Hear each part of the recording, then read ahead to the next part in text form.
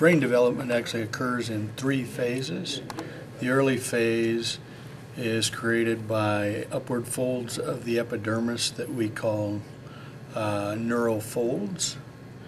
As these folds occur, they begin to come together midline and begin to form what we call a neurotube. As the neurotube forms, blocks of tissue begin to develop alongside of the developing neurotube, and these blocks of tissues are called somites. As the fusion of the neurotube occurs anteriorly, there's an enlargement that will eventually form the brain, and it continues posteriorly to form the spinal cord. So in this 3 to 5 week fetus, we can actually see the somites lining along the developing spinal cord, and we have the enlargements that are forming the brain. So we refer to this as the primary phase of brain development, and when it occurs, there are three enlargements that we can see. The most anterior of the three enlargements is the prosencephalon. The middle of the three enlargements is the mesencephalon, and then the posterior of the three enlargements is the rhombencephalon.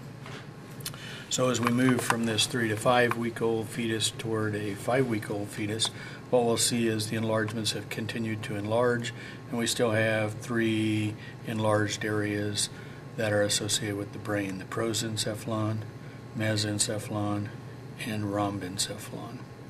Now as we move out to about 7 weeks, then what happens is the prosencephalon subdivides into two bumps, the mesencephalon does not subdivide, and then the rhombencephalon subdivides into two bumps. So what we're doing is moving from a primary phase of brain development into a secondary phase of brain development. So these are called secondary brain areas or vesicles. And if we start anterior again, we have a prosencephalon now, a diencephalon, the mesencephalon that retains its name because it didn't subdivide, a metencephalon, and a myelencephalon. This is going out another week later where these developments are actually becoming more pronounced. So one of the landmarks we can use for the first two is the developing eye. So what we're seeing is the development of the retina of the eye here. And so it's kind of at the transition between the prosencephalon and the diencephalon. Again, the mesencephalon hasn't changed. And then as we move backward, your developing ear is right here. And so it's a good landmark for the final two, which is the metencephalon here and the myelencephalon here. And then as we move downward, we again can see the spinal cord that's developing and the little blocks of tissue that we call somites lining up along. Remember in lecture we talked about the fact that the brain is encased in connective tissue to protect it from chemical changes that are too quick, from mechanical trauma, and from pathogens. So the outermost layer over the brain and spinal cord is a very dense layer, which is referred to as the dura mater. So on this sheep brain, half sheep brain here, we're actually seeing the dura mater from the outside covering the entire brain. Now as we pull this tissue away, then what we're going to be able to see is that there's actually a space that exists on the inside of this. And so there's a shiny surface on the inside of the dura mater, which is our second mater, which is the arachnoid mater. And then there's actually a space that exists between the dura mater and the arachnoid mater, which would be the subarachnoid space. And then as we look at the surface of the brain itself, as we pull this away, then there's actually a shiny surface on the surface of the brain that we can stick our probe through as well. And so that's our third meninge, which is the pia mater.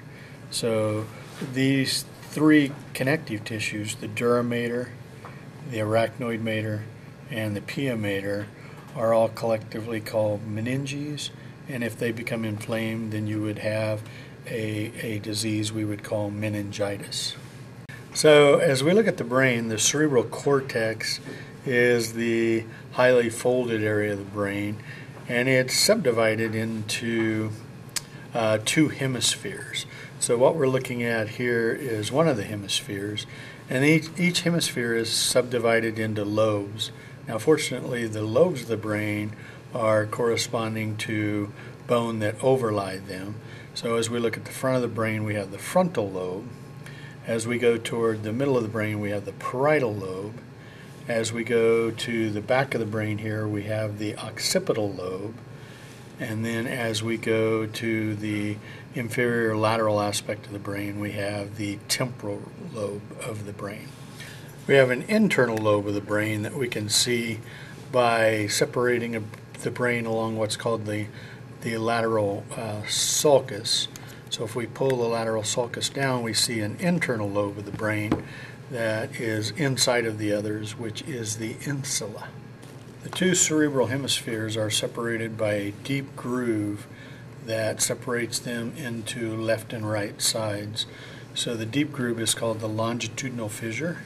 And as we turn the brain over, we can see that the longitudinal fissure completely separates the frontal lobes into left and right sides, and then completely separates the occipital lobes into left and right sides. The ridges on the brain are referred to as gyrus, or plural would be gyri, and the grooves in the brain are referred to as a sulcus, or plural again would be sulci.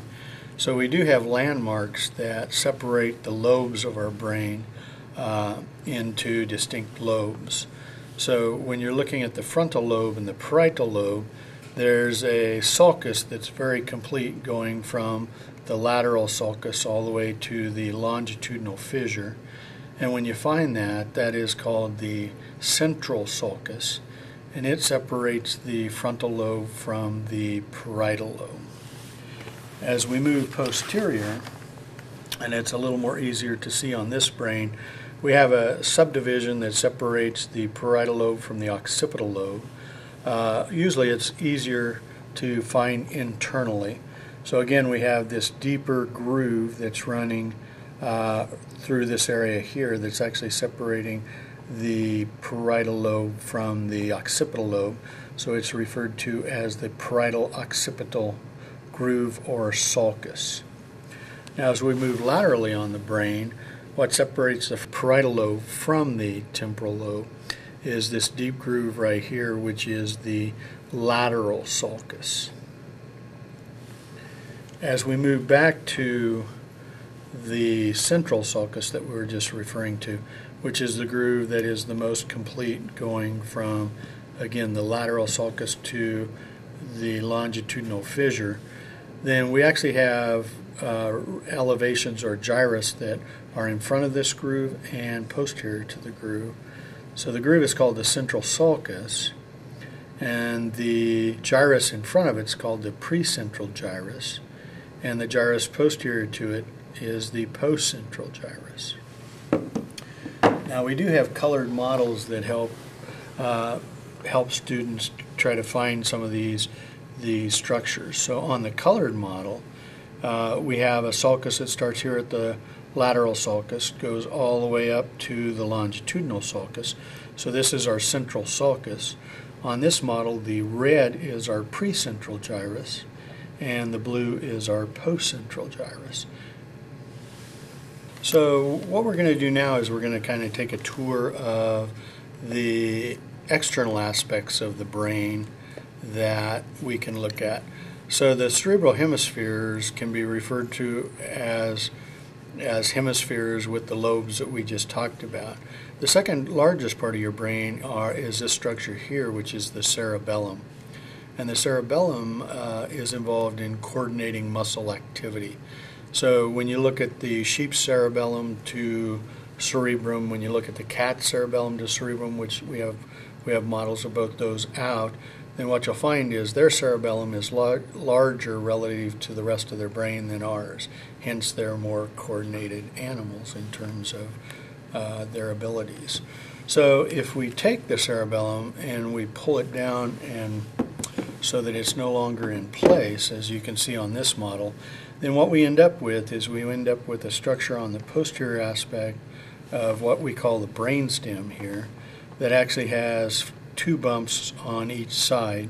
So it's called the corpora quadrigemini.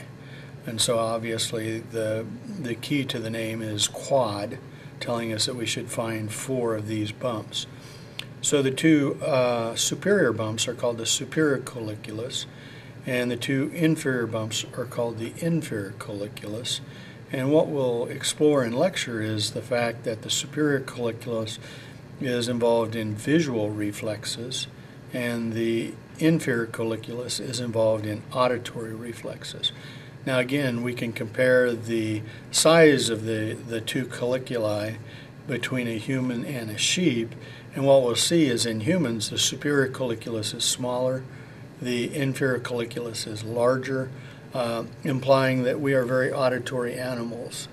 In a sheep, what we'll see is that's reversed, that the superior colliculus is going to be much larger and the inferior colliculus is going to be smaller, and it really implies that they are more visual animals. So as we look at the inferior view of the brain, then in the area of the brainstem, which is this structure coming off the inferior aspect of the brain and running down in front of the cerebellum we were just doing, can be subdivided into this enlarged area, which is the pons, and then this area inferior to it, which is the medulla oblongata. Now as we move upward, the role of the brainstem is to allow communication between our higher brain centers and our spinal cord. So we have to have connections between the brainstem and our spinal cord and the brainstem and our higher brain areas. So if we look lateral, so if we pull this brain apart and look lateral, there's actually an elevation right here which is called the cerebral peduncle. And anytime we use the word peduncle as it is a reference to the brain, it's actually a connecting tract pattern. So we're going to see that we have a cerebral peduncle connected to our brain, and then we're also going to have peduncles that connect our brainstem to the cerebellum that we'll talk about in lecture. So as we look at the inferior aspects of the brain, there's a enlargement on the inferior part of the frontal lobe, which is involved in smell. So the reference is olfaction. And so the enlarged end of this is called the olfactory bulb. And as you'll recall, when we learned the skull, there was a ridge on the ethmoid bone in the skull that we said was the sella, that was the crista galli, excuse me. And the crista galli actually fits into the longitudinal fissure of the brain. And then on either side of the crista galli, there was actually a flat plate with little holes in it that we called the cribriform or horizontal plate. And the olfactory bulb set in that cribriform or olfactory plate. Now, we have to learn a new word that is descriptive within the central nervous system. So when we're looking at a model, these white things that are arising from the central nervous system and going out into the body are called nerves, and they're aggregates of nerve fibers. This is actually arising at the olfactory bulb, which is part of the brain, and then traveling back toward the brain. So even though it looks like a nerve, because it's an aggregation of nerve fibers, anything that's part of the central nervous system that's nerve-like is called a tract. And so the reference to this then is an olfactory tract that is carrying olfactory information back to the brain itself.